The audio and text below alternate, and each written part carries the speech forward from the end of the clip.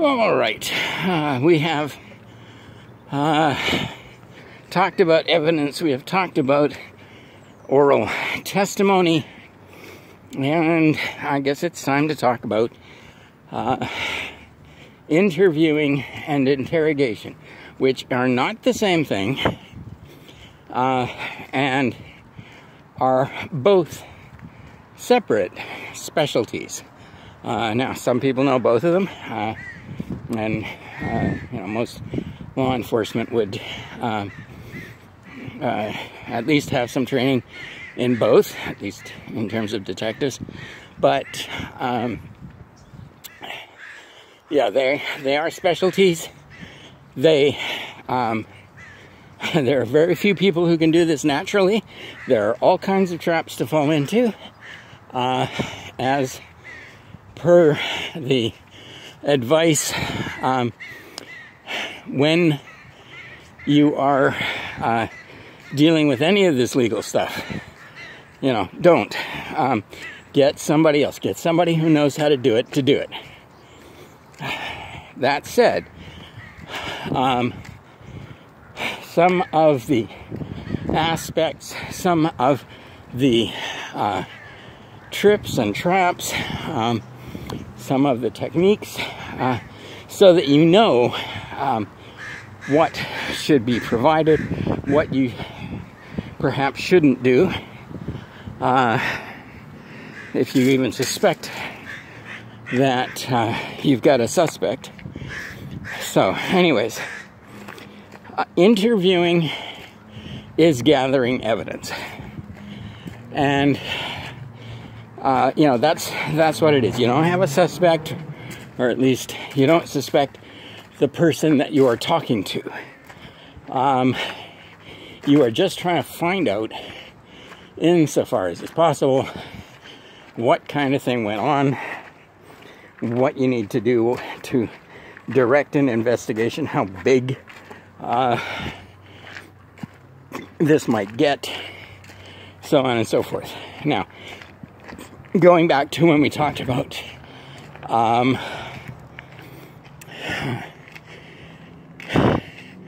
the oral testimony and the fact that it's very, very easy to get people to remember things that they never actually saw or heard, be very careful in interviewing, even in interviewing. And interviewing is the easy one.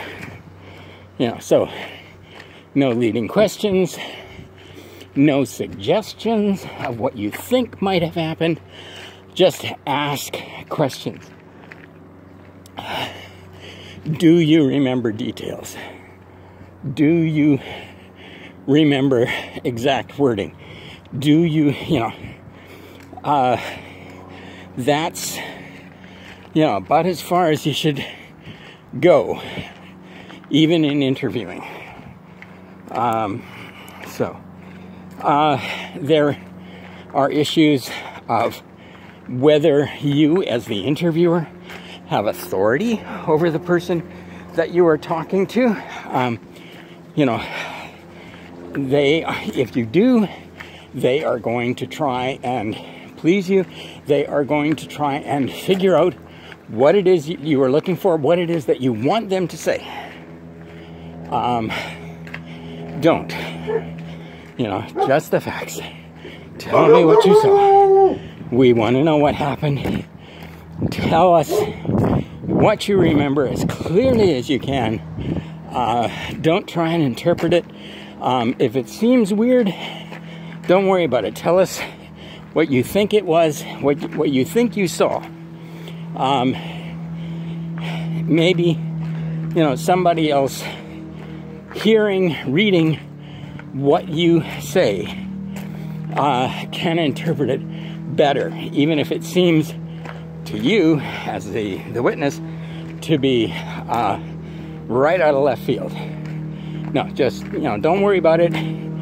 Tell us what you saw, what you heard. Don't make anything up, but don't leave anything out. Even if what you are leaving out is You think it's weird. Couldn't possibly have happened. That's, don't worry about that. We'll figure that part out later. There's always going to be some analysis later. So make them feel comfortable. See to basic comforts. Make sure people have something to drink, particularly. Water at the very least. In a stressful situation, people want some kind of comfort. Food is good. Drink is much more flexible. Water at a basic minimum, coffee, whatever. Make the positions in the room comfortable. Don't have anyone between the interviewee or the suspect and the door. Don't, make it look like they can't leave until you get the right answer. Now, okay, that's interviewing. Then we come to interrogation. And interrogation is when you think you've got a suspect. You think you're talking to somebody who has done something wrong. In that case, the rules change. The techniques are more complicated. There are many more traps. You can make mistakes in terms of warning people, not warning people, giving away what you think you know. It's, this is a specialty too, and much more specialized. And an interview can change into an interrogation. And, when it does, the rules change. What you have to do, what you need to do, how you need to conduct the interrogation is different than conducting an interview. So, be careful about those. So, be aware of the difference. Interviewing and interrogation. Be aware that both of these are specialized. You should have specialist training to do them.